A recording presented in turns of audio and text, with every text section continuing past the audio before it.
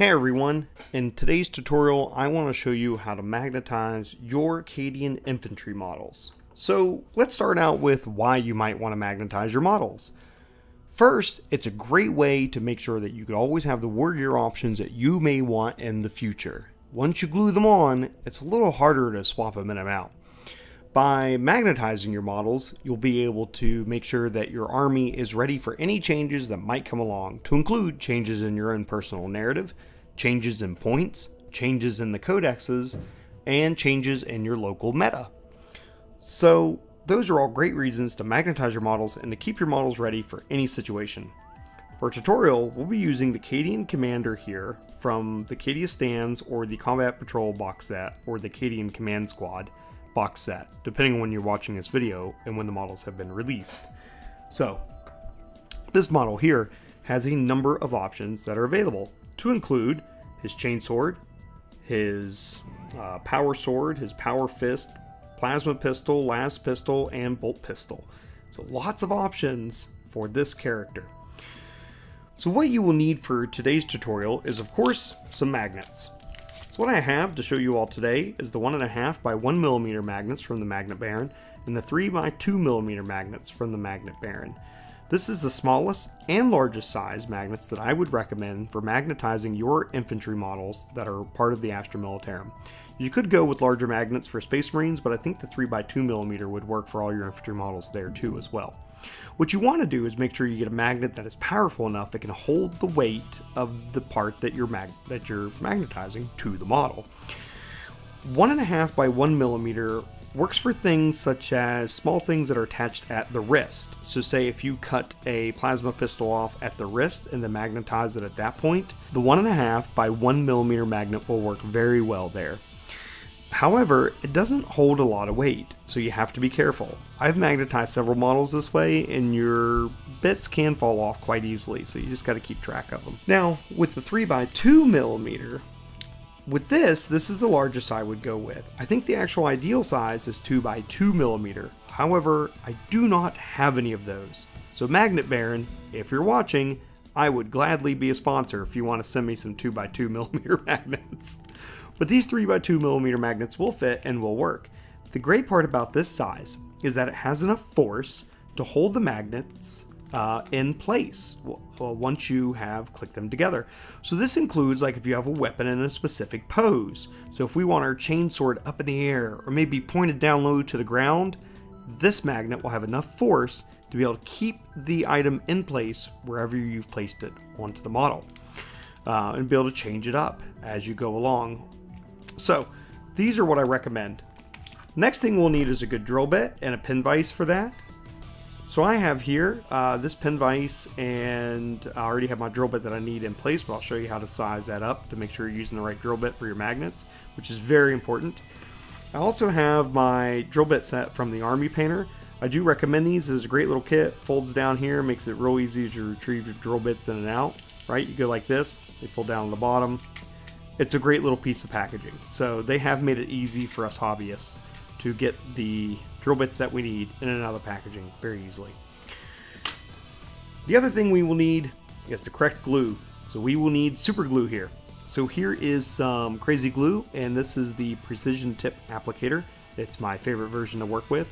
You cannot use plastic cement or plastic glue because we are doing metal to plastic. So we do need some super glue here. So this is the one that I highly recommend. I can get this at a lot of places, including Target. There are a few optional tools that I do highly recommend. First is these colored polarized magnet applicators from the Magnet Baron. So they are opposite of each other, so they will attract, but the point is so that you make sure you are applying your magnets in the correct polarity every time. So what I like to do is blue is for the hull or for the torso of the model that I'm magnetizing, and the red is the weapon or the limb that is holding the weapon. This way, all of my magnetization is universal. So if I want to take the arms from this commander and apply them to another model later on, say a sergeant, I will be able to do that as long as I always make sure that I have the same polarity. By using this tool, I'm always able to do that. Or you can do the old school way. You can get out your other model, you can slap a magnet against it and see the way it magnetizes. So these do have a super glue resistant coating on them, but I would recommend still not globbing super glue all over these when doing your work. The other thing that I would recommend having that is optional is some type of plastic applicator that you can push the magnet in smooth. Here I have an old basing tool from Games Workshop that has seen the end of its useful life, and I now use this to push in things such as super glue when needed. So I recommend this too, and I'll show you why as we work through placing the magnets onto the model. The next thing we want to do is make sure that we're using a drill bit that is the correct size for the magnets that we're going to be using. Since I am using these 3x2mm magnets, I'm going to try to use my 1/8 of an inch drill bit. Now, what you want to do, since most drill bits are made of a type of ferrous metal, so it means magnets will adhere to them, stick them on the back and then check the diameter comparison. What you want is you want to make sure that your drill bit is either equal to or slightly greater than your magnets. You do not want it to be smaller than. You run risk of damaging your model when trying to force your magnets in if your drill bit is too small. But you don't want it too big either, say more than 1/2 millimeter or 1/4 millimeter in size bigger than your magnets, otherwise it might be hard to get the magnet to stay in place when gluing it in. So you can see here my 1/8 of an inch drill bit is almost perfect for these 3mm diameter magnets. So what you'll want to do is you'll want to look at a few different things. Now for the 3x2mm or 1/8 of an inch diameter magnet, when we apply this, you can already look here. See that? This is going to be nearly the same diameter as the space on this arm to apply the magnet. So when drilling a hole this size, which is why I recommend the 2mm magnets over the 3mm for infantry models, we got to be very careful to make sure this is perfectly centered. The other thing that we're going to want to do is when we go to apply our holes to our commander, which we'll do after we apply them to the arms, is we'll want to make sure that these two things line up. So I'm going to stick my drill bit here, the pre-made hole by GW. If I go for the top of it, it's just about the right position. So I'm going to start there. I'm going to start drilling. Now what I recommend doing is going in a little bit, stop, and then check. Uh-oh. Look at that. Because I'm trying to do this through a camera, I have actually drilled lower than I intended to. I wanted this to be to the upper part of the arm. Instead I've drilled to the bottom. This can be corrected. What I'm going to do is angle my drill bit like this and then carefully drill upwards, because I haven't drilled my whole hole yet, right? I haven't drilled the entirety of it. I've just gotten it started. I've gotten like a pilot hole, right? And I can so this is a great way of showing how you can fix your mistakes, right? Okay, so I've now drilled upward, and now you can see the hole is much closer to the top of the arm. That's where I want it for my model and how I want to do it here. So now that I got this up here, I want to start drilling in. All right. So we'll need to make sure that the hole drilled is at least 2mm in depth, because that is the type of magnet I'm using. You can drill a little deeper and it doesn't hurt, but what you want to make sure is you don't drill too far and start to damage the outside here or jeopardize the integrity. Now notice, this 3mm diameter really only gives 1/2 millimeter worth of space of plastic around it, but that's enough. And it didn't warp or otherwise deform the arm itself. If you do make a mistake and you come out past the edge, you can actually fix that with a little bit of green stuff, a little bit of that epoxy putty, and smush it on there, and then smooth it out with a wet brush or a wet tool, right? And then smooth it out if need be. So let's go ahead and apply or check this in comparison to our model. Okay. So look here, when this goes on, it usually has it so that the top of the fabric is just below the straps of the chest plate, right? See that there? That's about where we want. So what we want to do is then take this back and compare.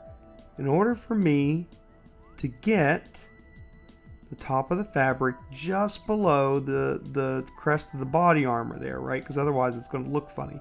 And it's almost so that the shoulder pad lines up there. I need to make sure that my hole is drilled centered up. Now I'm going to show you all a technique you can use to make that happen. Okay, so what I've done is I've got a little bit of paint on a brush. I'm going to take the arm. I'm going to apply a little bit of paint to it. Okay, not much, very thin. And then I'm going to set this up against this where I want it once I get in frame. So I'm going to shove that up against there. Take it off, and then I can look at the general impression of where the outline of that arm was and where the hole is that I want to drill. And then while the paint is still wet, I can wipe it away so we don't ruin any of the detail or get paint on there we didn't intend to get on there. Luckily there's no primer yet, so this stuff will rub right off. You don't even got to worry about it too much, especially being in there in the folds. But here, now I can see where I want to drill. So now I'm going to drill my hole once again. Start gently. Right? Start gently. Do a pilot hole. Okay. So if we look at this pilot hole, it looks like I'm getting it right there, centered where I want it to go. So I'm going to keep drawing. I need to maybe come towards the front a little bit more, maybe. So now I'm getting to a tricky part here. So here's what's about to happen. The plastic for this model is very thin. It's a hollow torso, right? So I'm eventually going to break through. Now when I do this, the drill bit's going to want to go through. I'm going to want to clean that out nice and neat. And then, we're going to do that now. But keep your finger compressed on the front and back of the chest if you're doing it the way I am. Because otherwise, the pressure of this drill bit going through right at that seam could actually push your glued model apart. So you want to be very careful there, okay? Look, I've now gotten in. Now you're going, wait, Cadian Sergeant Steel. There's a hollow space inside. How are we supposed to glue a magnet? Don't worry, it still works, I promise you. As long as you get the space inside. Okay, so now I'm going to repeat this same step over here on this side.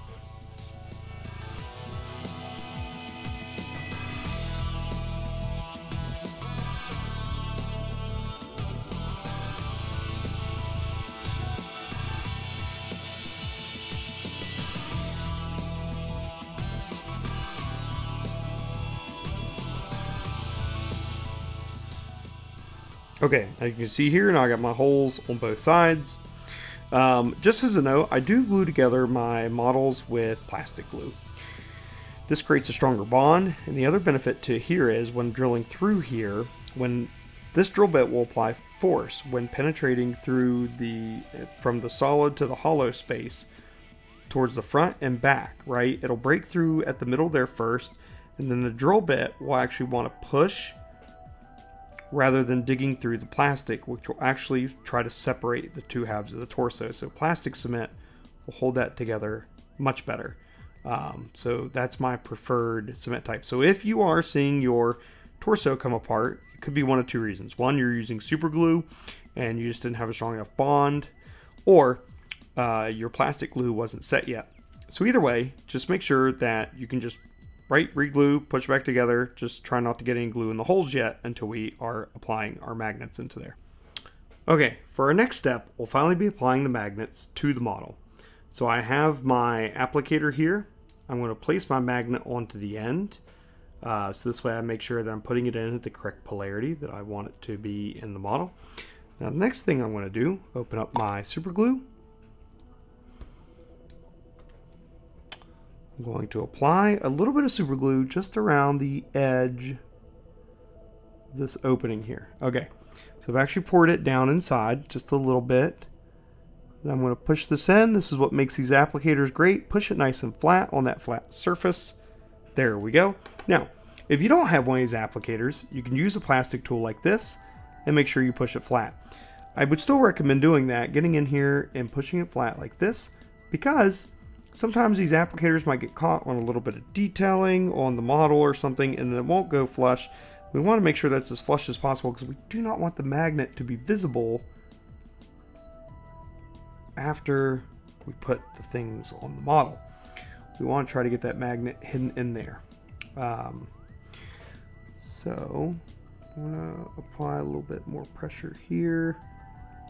Okay, so I get that pushed in a little bit. So if we look at it, right, looks like it's pretty flush and hidden in there. Okay, then we repeat the same thing on the other side. Same polarity. I like to do the same polarity because like I said, that makes it easier for me to match up everything later on. So I'm going to grab another one of my magnets. Now, if you don't have one of these cool polarity tools like I've gotten from the Magnet Baron, one of the things you could do is I like to stack my magnets up on, say, a metal tool. So like here, I got my old school now, you know, scraper tool from Games Workshop, and you could just simply put them on here like this, and then you always got to make sure you take them off in the same direction. So it's right, that gets a little more tricky because what happens if you accidentally roll the magnet over in your hand after you've taken it off your stack? Is it the same polarity? These give me a lot of peace of mind, so I really do recommend these. Okay, so let's do it again.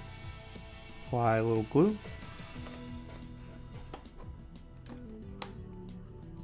Oops, see here, that's a great mistake, right? My magnet came off my applicator, so who knows, the magnet could have gotten flipped around, and then we could get ourselves into trouble by putting the magnet in the incorrect direction that we wanted.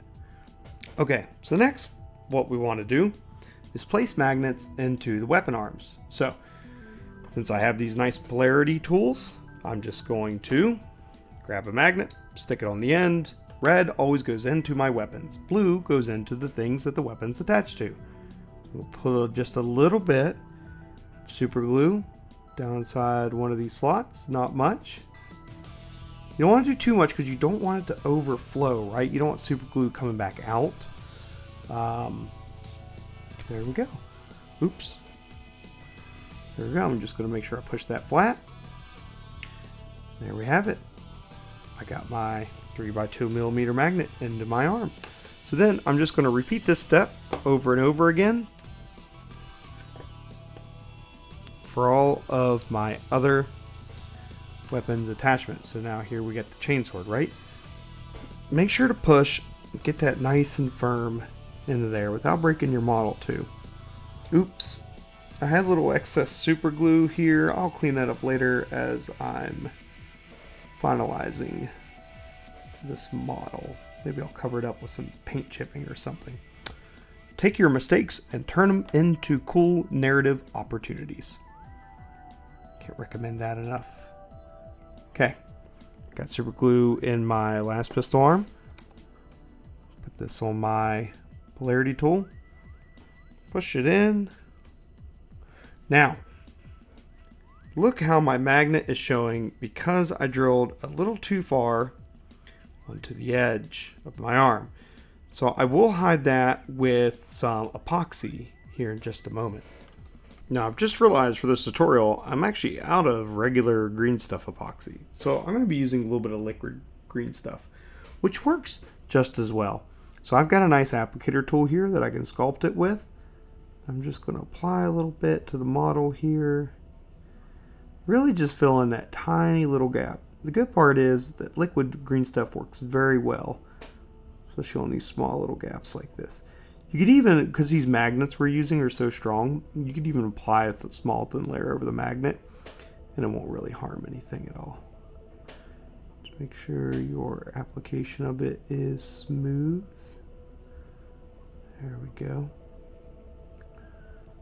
Okay. Oh, I do a lot of that out of frame, don't I? So anyways, make sure to apply your liquid green stuff smoothly and so that it looks like fabric. Give it time to dry and set up, and then we'll apply it. Also, a good lesson learned, when working with magnets, try to keep the magnets away from each other. They will attract to each other and then they can mess up the green stuff that you've already worked on. Hey everyone, now's a good time to take a small break to tell you that I do have a merchandise store in case you'd like to support me. You can click on the link here on my YouTube page in the top right corner in order to go to my Stream Element store. Once you're here at my store, you can browse all the products that I currently offer. If there's something you'd like to see me offer, please let me know. What I really recommend this time around is the organic cotton hobby apron. This way, in case you're putting your magnets on your models and you're using super glue, you don't accidentally get that super glue on your nice clothes. As well, it has a funny phrase on it. Well, feck, I spilled my shade again. It also has nice handy pockets on the front, straps to tie around the back, comes in 2 different colors that you can utilize for yourself.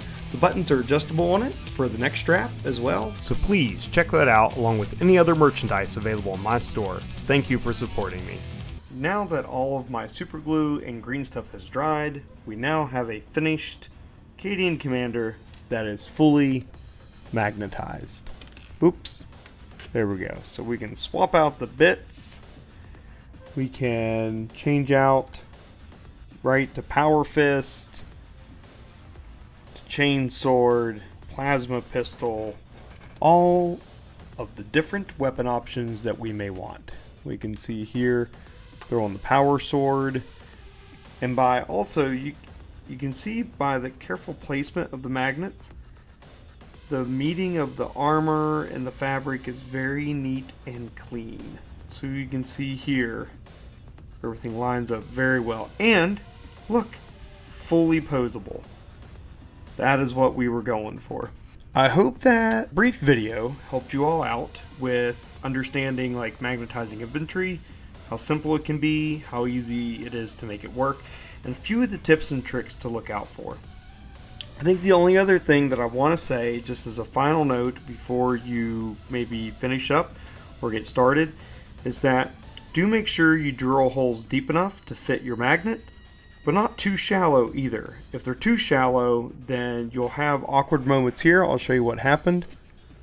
The plasma pistol on. You can see the plasma pistol sticks out a little bit from the body. Right there. So I will need to do some more epoxy work in order to try to hide that. Bulk the fabric out a little bit and then hide it there. And so that's what you want to avoid. But you can cover that up with some green stuff work in order to make that go away if it does happen. But you want to try to avoid it as much as you can. And also make sure that you are using magnets that are strong enough to hold your gear on and knock your model around too. So these 3x2 millimeters are the largest size I would recommend for infantry. The 2x2 are nearly perfect. So if you're looking for a place to go buy those, I do recommend the Magnet Baron. I am not sponsored by them, but it is a great product, and go there to look at it. All right. Let me know if you all have any more questions about magnetizing infantry models, and if so, I'll be happy to clarify in the comments down below.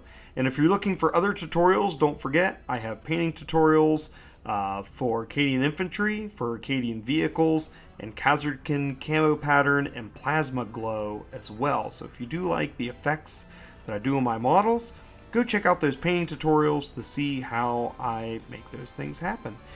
If there are other things you'd like to see, also let me know. If you want to know how I do lenses or maybe how I do my basing, please just put it down in the comments. I'll be happy to look at doing future tutorials, especially now that I have brand new models that I need to build and paint. Alright folks, as always, Cadia stands.